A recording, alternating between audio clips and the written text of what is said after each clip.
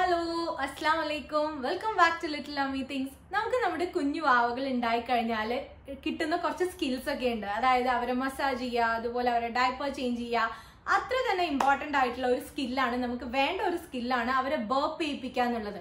പ്രത്യേകിച്ച് അവരുടെ ആ ഒരു ഫസ്റ്റിലെ 6 monthsലൊക്കെ.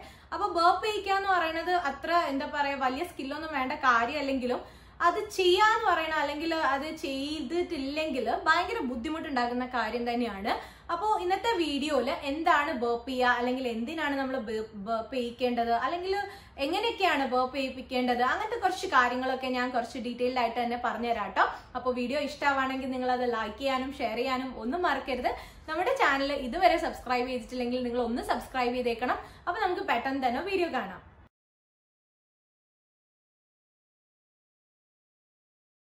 അപ്പൊ എന്താണ് ബർപ്പിംഗ് എന്ന് പറഞ്ഞു കഴിഞ്ഞാൽ നമ്മുടെ കുഞ്ഞുങ്ങളുടെ വയറ്റിൽ വന്ന് ചേരുന്ന ഗ്യാസ് ബബിൾസിനെ പുറത്തേക്ക് കളയിക്കുക എന്നുള്ളതാണ് ബർപ്പിംഗ് എന്ന് പറഞ്ഞാൽ. സിമ്പിൾ ആയിട്ടുള്ള കാര്യമാണ് അല്ലെ. അപ്പൊ എന്തിനാണ് ബർപ്പ് ചെയ്യിപ്പിക്കുന്നതെന്ന് വെച്ച് കഴിഞ്ഞാല് നമ്മുടെ കുഞ്ഞുങ്ങളുടെ വയറ്റിൽ അവർ ജനിച്ച അന്ന് മുതൽ തന്നെ ഗ്യാസ് ബബിൾസ് എപ്പോഴും ഉണ്ടാവും. ഒരു 6 months അല്ലെങ്കിൽ അത് കഴിഞ്ഞിട്ടാണെങ്കിലും ആ ഒരു സമയം വരെയൊക്കെ ഉണ്ടാവും. അപ്പൊ നമ്മൾ ഇത് ബർപ്പ് ചെയ്തിട്ട്, അതായത് തട്ടിക്കൊടുത്തിട്ട് കളഞ്ഞിട്ടില്ലെങ്കിൽ അവർക്ക് ഭയങ്കര ഇറിറ്റേഷൻ ആയിരിക്കും. അതിൽ കൂടുതൽ അവരെ ഇറിറ്റേറ്റ് ചെയ്യുന്ന വേറൊരു കാര്യം ആ സമയത്ത് ഉണ്ടാവില്ല എന്നുള്ളതാണ്. അതായത് അവർക്ക് എന്താ പറയാ, ഇങ്ങനെ ഭയങ്കര ഡിസ്കംഫേർട്ട് ആയിരിക്കും, നന്നായി ഉറങ്ങാൻ പറ്റില്ല, അതുപോലെ തന്നെ ഫീഡ് ചെയ്യാൻ പറ്റില്ല, അപ്പൊ അവർക്ക് വിശപ്പും ഉണ്ടാവും. അങ്ങനെ എല്ലാം കൂടി ഭയങ്കര ബുദ്ധിമുട്ടായിരിക്കും ഈ ഒരു ഗ്യാസ് ബബിൾസ് വയറ്റിൽ നിന്ന് കഴിഞ്ഞാൽ. അപ്പൊ ബർപ്പ് ചെയ്യിപ്പിക്കുക അല്ലെങ്കിൽ അത് തട്ടിയിട്ട് അതൊക്കെ കളയിക്കുക എന്ന് പറയുന്നത് ഭയങ്കര ഇമ്പോർട്ടന്റ് ആയിട്ടുള്ള കാര്യമാണ്, ഏറ്റവും കൂടുതൽ ഇമ്പോർട്ടന്റ് ആയിട്ടുള്ള കാര്യമാണ്. അപ്പൊ അത് എങ്ങനെയാണ് വരുന്നതെന്ന് വെച്ച് കഴിഞ്ഞാല് കുറച്ച് റീസൺസ് ഒക്കെ ഉണ്ട്. അതായത് അവർ ഫീഡ് ചെയ്യുന്ന സമയത്ത് അവർ പാല് കുടിക്കുന്നതിന്റെ കൂടെ തന്നെ ചിലപ്പോൾ ഈ എയറും ആ ഒരു പുറത്തുള്ള എയറും അവരുടെ വയറ്റിലേക്ക് പോകും. പ്രത്യേകിച്ച് ബോട്ടിൽ ഫീഡിങ് കുട്ടികളാണെങ്കിൽ. ബ്രസ്റ്റ് ഫീഡിങ്ങിന് പിന്നെയും നമ്മൾ കുറച്ചൊക്കെ ഒന്ന് ശ്രദ്ധിച്ചു കഴിഞ്ഞാൽ നമുക്കത് കുറയ്ക്കാൻ പറ്റും, പക്ഷെ കളയാനൊന്നും പറ്റില്ല. പക്ഷെ ബോട്ടിൽ ഫീഡിങ്ങിൽ അവരിങ്ങനെ ആ ഒരു നിപ്പിള് സക്ക് ചെയ്തിട്ട് കുടിക്കുമ്പോൾ ഗ്യാസ് ബബിൾസും എന്തായാലും അവരുടെ വയറ്റിനകത്തേക്ക് കയറും. അപ്പൊ അതാണ് ഒരു റീസൺ. പിന്നെ രണ്ടാമത്തെ കാര്യം എന്ന് പറഞ്ഞാൽ നമ്മുടെ കുഞ്ഞുങ്ങളുടെ ഡൈജസ്റ്റീവ് സിസ്റ്റം എന്നൊക്കെ പറഞ്ഞാൽ കംപ്ലീറ്റ് ആയിട്ടൊക്കെ ഒന്ന് ഡെവലപ്പ് ആവാൻ വേണ്ടിയിട്ട് ഒരു 6 മാസം അല്ലെങ്കിൽ 1 വയസ്സൊക്കെ ആവും കംപ്ലീറ്റ് ആയിട്ട് ഒന്ന് ഡെവലപ്പ് ആവാൻ വേണ്ടിയിട്ട്. അപ്പൊ അതുകൊണ്ട് തന്നെ ഈ ഒരു ഫുഡ് ബ്രേക്ക് ചെയ്യാന്നൊക്കെ പറയുന്നത് കുറച്ചൊരു പ്രോപ്പർ ആയിട്ട് നടക്കില്ല. അപ്പൊ അതുമൂലവും ഈ ഗ്യാസ് ബബിൾസ് ഉണ്ടാവാനുള്ള ചാൻസസ് ഉണ്ട്. പിന്നെ നമ്മൾ കഴിക്കുന്ന ഫുഡ് ത്രൂവും ഈ ഗ്യാസ് ഇഷ്യൂ നമ്മുടെ കുഞ്ഞുങ്ങൾക്ക് ഉണ്ടാവും കേട്ടോ. അപ്പൊ ഈ ബ്രസ്റ്റ് മിൽക്കിലൂടെ അത് പാസ് ചെയ്യും. അപ്പൊ എന്തെങ്കിലും ഒരു ഫുഡിനോട് അലർജി ഒക്കെ ഉണ്ടെങ്കിൽ അങ്ങനെ ഈ ഗ്യാസ് ബബിൾസ് ഉണ്ടാവും. അപ്പൊ എങ്ങനെ ഉണ്ടാവുക എന്നുള്ളത് വലിയ കാര്യമില്ല, കാരണം എങ്ങനെ ഉണ്ടായി കഴിഞ്ഞാലും അത് വലിയൊരു തലവേദനയാണ്. ഇനി അതൊന്നും കൂടെ ഞാൻ എന്താ പറയാ, ആ ഒരു സമയത്ത് വാവയ്ക്ക് നല്ല ഗ്യാസിന്റെ ഇഷ്യൂ ഉണ്ടായിരുന്നു കേട്ടോ. അപ്പൊ ഞാൻ മാക്സിമം ആ ഒരു ടൈമിൽ നല്ലോണം ബുദ്ധിമുട്ടിയിട്ടുണ്ട്. അപ്പൊ അതുകൊണ്ട് കൂടിയാണ് ഞാൻ പറയുന്നത്. അപ്പൊ ആ സമയത്ത് ബർപ്പ് ചെയ്യിക്കുക എന്ന് പറയുന്നത് വളരെ ഇമ്പോർട്ടന്റ് ആയിട്ടുള്ള കാര്യമാണ്. നമ്മുടെ എന്താ പറയാ ഒരു ഗൈഡ് ലൈൻ പോലെ പറയുകയാണെങ്കിൽ അമേരിക്കൻ അക്കാഡമി ഓഫ് പീഡിയാട്രിക്സ് പറയുന്നത് നമ്മൾ ഓരോ ഫീഡിന് ശേഷം, ഇനിയിപ്പോ ഓരോ ഫീഡെന്നല്ല, നമ്മൾ ഒരു ബ്രസ്റ്റ് കഴിഞ്ഞിട്ട് അടുത്ത ബ്രസ്റ്റ് ഫീഡ് ചെയ്യുന്ന മുന്നേ തന്നെ നമ്മുടെ കുഞ്ഞുങ്ങളെ ബർപ്പ് ചെയ്യിക്കണം എന്നുള്ളതാണ്.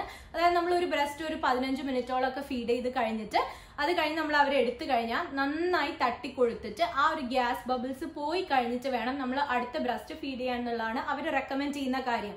ഇനിയിപ്പോൾ ബോട്ടിൽ ഫീഡിങ്ങിലാണെങ്കിലും അതുപോലെ കുറച്ച് അളവിൽ കൊടുത്തു കഴിഞ്ഞാൽ അത് കഴിഞ്ഞിട്ട് അവരെ എടുത്തിട്ട് നമ്മൾ നന്നായി തട്ടിക്കൊടുത്ത് ആ ഗ്യാസ് കളഞ്ഞിട്ട് നമുക്ക് ബാക്കി കുടിക്കാൻ കൊടുക്കുക എന്നുള്ളതാണ്. കാരണം ആ ഒരു ഗ്യാസ് ബബിൾസ് പോണ സൗണ്ടിനേക്കാളും നമുക്ക് ആ സമയത്ത് സന്തോഷം തരുന്ന മറ്റൊരു സൗണ്ടും ഇല്ല കേട്ടോ. ഞാൻ ശരിക്കും എക്സ്പീരിയൻസ് ചെയ്തതുകൊണ്ട് പറയാണ്. നമ്മളിങ്ങനെ തട്ടിക്കൊടുത്ത് കഴിഞ്ഞിട്ട് അവർ ആ ഒരു ഗ്യാസ് ബബിൾ പോണ സൗണ്ട് കേട്ട് കഴിഞ്ഞാൽ നമുക്ക് ഭയങ്കര എക്സൈറ്റ്മെന്റ് ആണ്, സമാധാനമാണ്, അത് പോയല്ലോ എന്നുള്ള. അപ്പൊ അതുകൊണ്ട് തന്നെ നമ്മൾ അത് എപ്പോഴും ചെയ്യാൻ വേണ്ടിയിട്ട് ട്രൈ ചെയ്യുക. ഓരോ ഫീഡ് രാത്രിയാണെങ്കിലും നിങ്ങൾ മറക്കരുത്. രാത്രിയാണ് കുഞ്ഞിന്റെ ഉറക്കം പോവും അങ്ങനെയൊന്നും വിചാരിക്കരുത്. രാത്രിയിൽ നിങ്ങൾ ഫീഡ് ചെയ്യുകയാണെങ്കിലും അത് കഴിഞ്ഞിട്ട് നിങ്ങൾ തട്ടിക്കൊടുത്തിട്ട് ആ ഒരു ഗ്യാസ് ബബിൾസ് കളയുക. അപ്പൊ ഒരു കാര്യം എന്ന് പറഞ്ഞു കഴിഞ്ഞാൽ ചില സമയത്ത് ഗ്യാസ് ബബിൾ പോണമെന്നില്ല കേട്ടോ. അത് കരുതി നമ്മൾ ഭയങ്കര ടെൻഷൻ ആവുക അല്ലെങ്കിൽ ഭയങ്കര പേടിക്കുക, അതൊന്നും വേണ്ട. നമ്മൾ മാക്സിമം തട്ടിക്കൊടുക്കുക. അപ്പൊ പോയിട്ടില്ലെങ്കിൽ വീണ്ടും നമ്മളൊരു ബ്രേക്ക് എടുക്കുക, അത് കഴിഞ്ഞിട്ട് വീണ്ടും തട്ടിക്കൊടുക്കുക. ഇനി ചില സമയം ചിലപ്പോൾ ഗ്യാസ് ബബിൾസ് ഒന്നും ഉണ്ടാവില്ല, അപ്പൊ അവർക്ക് പോവാനുണ്ടാവില്ല എന്ന് കരുതി നമ്മൾ അവരെ തട്ടി ഓവർ ആക്കേണ്ട ആവശ്യമൊന്നുമില്ല. നമ്മൾ ഓരോ ഫീഡിന് ശേഷം ഒരു റൂട്ടീൻ പോലെ ഇത് അങ്ങോട്ട് ചെയ്യാം. അപ്പൊ പോവുകയാണെങ്കിൽ പോവും, പോയില്ലെങ്കിൽ പോവില്ല, അത്രയേ ഉള്ളൂ. ഇനി ഞാൻ കാണിക്കാൻ പോകുന്നത് നമുക്ക് ഇത് ചെയ്യാൻ പറ്റുന്ന 3 മെത്തേഡ്സ് ഉണ്ട്. നമ്മൾ എങ്ങനെ ബർപ്പ് ചെയ്യേണ്ടത് എന്നുള്ളത് 3 മെത്തേഡ്സ് ഉണ്ട്. അപ്പൊ അതൊന്ന് ഞാൻ നിങ്ങളെ ഡീറ്റെയിൽ ആയിട്ട് കാണിച്ചു തരാം. കാരണം എനിക്കൊക്കെ ആദ്യം ആ ഒരൊറ്റ മെത്തേഡേ അറിയുമായിരുന്നുള്ളൂ. നമ്മൾ കോമൺ ആയിട്ട് ചെയ്യുന്ന ഇങ്ങനെ തോളിൽ തട്ടിയിട്ട് ചെയ്യുന്ന ആ ഒരു മെത്തേഡേ അറിയുള്ളായിരുന്നു. പക്ഷെ അങ്ങനെ ചെയ്യുമ്പോഴൊന്നും എൻ്റെ ബേബിക്ക് ഗ്യാസ് പോകില്ലായിരുന്നു കേട്ടോ. അപ്പൊ അത് കഴിഞ്ഞിട്ട് പിന്നെ ഞാനിങ്ങനെ നോക്കിയ സമയത്താണ് വേറെയും 1-2 മെത്തേഡ്സ് കൂടി ഉണ്ട് എന്നുള്ളത് കണ്ടത്.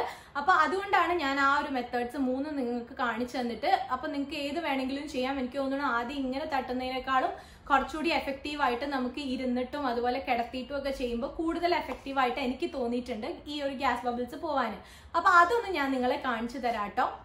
അപ്പോൾ ഏതൊക്കെയാണ് ഡിഫറെൻ്റ് ആയിട്ടുള്ള ബർപ്പിംഗ് മെത്തേഡ്സ് എന്ന് നോക്കാം കേട്ടോ. അമീറയെ ഒന്ന് കോപ്പറേറ്റ് ചെയ്യാൻ വേണ്ടിയിട്ട് ഞാൻ ജസ്റ്റ് അവളുമായിട്ട് അങ്ങനെ ഇൻട്രാക്ട് ചെയ്തിട്ട് കാണിച്ചു തരാമെന്ന് വിചാരിച്ചു. കാരണം ഇത് ഡോളിലൊക്കെ ചെയ്ത് കാണിക്കുന്നതിനേക്കാളും കുറച്ചുകൂടി ഐഡിയ നിങ്ങൾക്ക് ഡയറക്റ്റ് ബേബിയിൽ ചെയ്യുമ്പോൾ കിട്ടുമല്ലോ എന്ന് വിചാരിച്ചിട്ടാണ്. അപ്പോൾ അതിന് വേണ്ടിയിട്ട് ഇത് വളരെ കോമൺ ആയിട്ടുള്ള ഫസ്റ്റ് മെത്തേഡാണ് ഓവർ ദ ഷോൾഡേഴ്സ് എന്ന് പറയുന്നത്. നമ്മൾ ബേബീനെ നമ്മുടെ ഷോൾഡറിൽ എടുക്കുക, എന്നിട്ട് അവരുടെ ബാക്കിൽ ഇങ്ങനെ നമ്മുടെ കൈ വെച്ചിട്ട് മെല്ലെ തട്ടിക്കൊടുക്കുക എന്നുള്ളതാണ്. നമ്മളെല്ലാവരും വളരെ കോമൺ ആയിട്ട് ചെയ്യുന്ന ഒന്നായതുകൊണ്ട് ഇത് അത്ര ഡീറ്റെയിൽഡ് ആയിട്ട് പറയാനൊന്നുമില്ല. ബേബിയുടെ ചിന്ന് വന്നിട്ട് നമ്മുടെ ഷോൾഡറിൽ റെസ്റ്റ് ചെയ്യുന്ന പോലെ കിടത്തിയിട്ട് ബാക്കിൽ ഇതുപോലെ തട്ടിക്കൊടുക്കുക. അതിൻ്റെ കൂടെ തന്നെ നമ്മൾ ബാക്ക് ഒന്ന് ജസ്റ്റ് ഇങ്ങനെ റബ്ബ് ചെയ്ത് കൊടുക്കുക ഇടയ്ക്കൊക്കെ. എന്നിട്ട് വീണ്ടും തട്ടിക്കൊടുക്കുക, വീണ്ടും ഇതുപോലെ ഇങ്ങനെ ജസ്റ്റ് റബ്ബ് ചെയ്ത് കൊടുക്കുക. നമ്മൾ ഒരുപാട് ഫോഴ്സ് ഒന്നും കൊടുത്ത് തട്ടരുത് കേട്ടോ. വാവയാണ്, അപ്പോൾ വളരെ സോഫ്റ്റായിട്ട് വളരെ ജെൻറ്റിലായിട്ട് മാത്രം നമ്മളിങ്ങനെ അവർക്ക് ഹേർട്ട് ചെയ്യാത്ത രീതിയിൽ തട്ടിക്കൊടുക്കുക. എന്നിട്ടും ബേർപ്പ് ചെയ്തിട്ടില്ല, കുറച്ച് നേരമായിട്ടും ബേർപ്പ് ചെയ്തിട്ടില്ലെങ്കിൽ നിങ്ങൾക്ക് ജസ്റ്റ് ഒരു ബ്രേക്ക് എടുത്തിട്ട് വീണ്ടും ഇതേ പ്രൊസീജിയർ തന്നെ ഒന്ന് കണ്ടിന്യൂ ചെയ്യുക. ഇതിൽ ഏത് ടെക്നിക്ക് വേണമെങ്കിലും നിങ്ങൾക്ക് മാറി മാറി യൂസ് ചെയ്യാം. അപ്പോൾ ഇത്രയേ ഉള്ളൂ ഈ ഒരു ഓവർ ദ ഷോൾഡേഴ്സ് മെത്തേഡ്. നിങ്ങൾക്ക് ഓൾറെഡി അറിയുമായിരിക്കുമല്ലോ. രണ്ടാമത്തെ മെത്തേഡ് എന്ന് പറയുന്നത് നമ്മുടെ മടിയിൽ ഇരുത്തിക്കൊണ്ടാണ്. അപ്പോൾ അതിന് വേണ്ടിയിട്ട് നമ്മൾ എവിടെയെങ്കിലും ഇരിക്കുക, എന്നിട്ട് നമ്മുടെ വാവേനെ മടിയിൽ ഇരുത്തിയിട്ട് നമ്മുടെ ഈ ഒരു റൈറ്റ് ഹാൻഡ് യൂസ് ചെയ്തിട്ട് അവരുടെ താടിയുടെ അവരുടെ ചിന്നിൻ്റെ ആ ഒരു ഭാഗം നന്നായി സപ്പോർട്ട് ചെയ്യുക.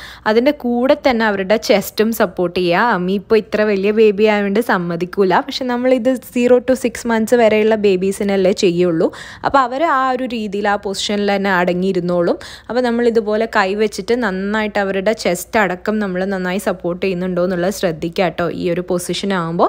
എന്നിട്ട് നമ്മുടെ മറ്റേ കൈ ഉപയോഗിച്ചിട്ട് നേരത്തെ ചെയ്തതുപോലെ തന്നെ ബാക്കിൽ ഇങ്ങനെ തട്ടിക്കൊടുക്കുക. കുറച്ച് നേരം നമ്മൾ ജെൻറ്റിലായിട്ട് തട്ടിക്കൊടുക്കുക.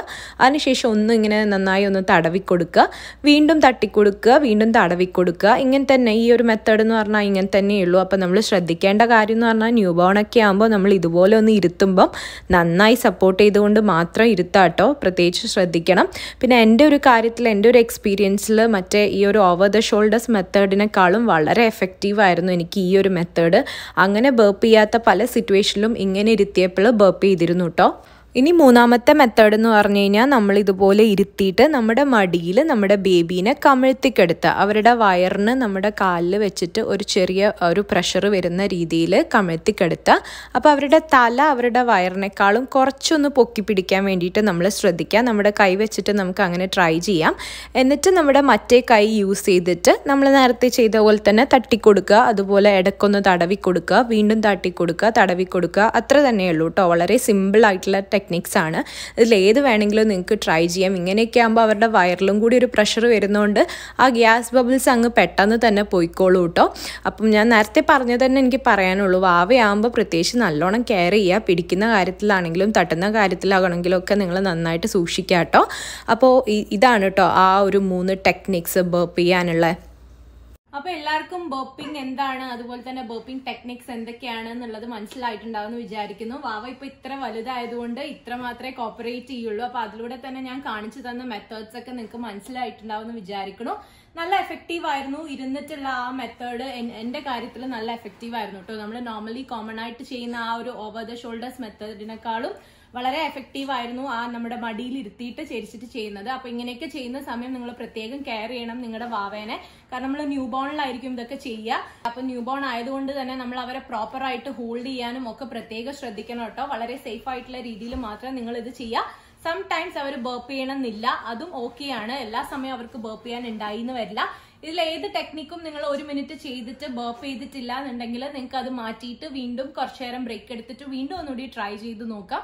ആൻഡ് ഇടയ്ക്ക് ഞാൻ പറഞ്ഞ പോലെ ബേർപ്പ് ചെയ്തിട്ടില്ലെങ്കിൽ ഇറ്റ്സ് ടോട്ടലി ഫൈൻ, പ്രശ്നമൊന്നുമില്ല. അപ്പം ബേർപ്പ് ചെയ്യാഞ്ഞാലും പേടിക്കേണ്ട ആവശ്യമില്ല. ഇതിൽ മാറി മാറി നിങ്ങൾ ഏതെങ്കിലും ചെയ്ത് നോക്കുക.